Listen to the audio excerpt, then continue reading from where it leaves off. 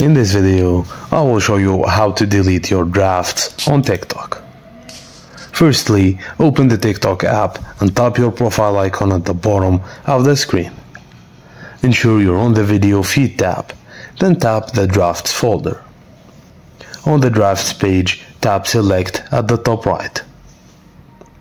Tap the videos you want to delete. If you want to delete multiple drafts, just tap each other one, select them, a red check mark will appear on each selected video. After selecting the videos, tap Delete at the bottom of the screen. Confirm by tapping Delete in the pop-up window. On iPhone, you can choose all drafts at once by tapping Select All. On Android, there is no Select All option. You need to tap each draft individually. To exit without deleting, tap Cancel on iPhone or tap Select again and then use the back arrow on Android. Thank you guys for watching, and please don't forget to like and subscribe for more.